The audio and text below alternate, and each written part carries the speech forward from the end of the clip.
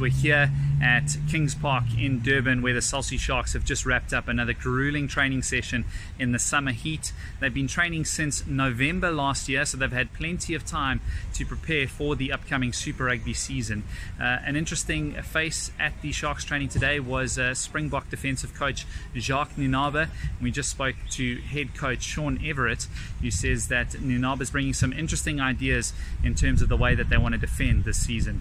Obviously the success of the World Cup, prompted us to have a look at a few things, and Jacques, probably one of the best in the trade, and he's been really kind to be able to offer us advice on the way forward. So you just come in to have a look at what we're doing. Of course, the Sharks also welcome back their victorious Springbok members, and Sean Everitt says that they've added quite a bit in their return to the squad as well. The experience that they bring is unbelievable. We're a new team and a fresh team, and obviously to have those guys back that have been in the system here for a while plays a massive part as far as confidence is concerned.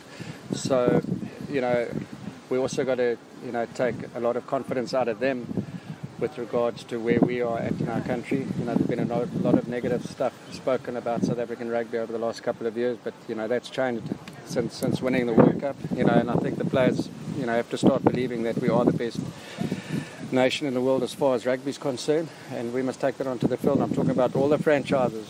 First things first for the Sharks is a pre-season warm-up clash against Russia, and they'll be playing that game right behind me here on KP2 on Friday afternoon. Kickoff is at 5 o'clock.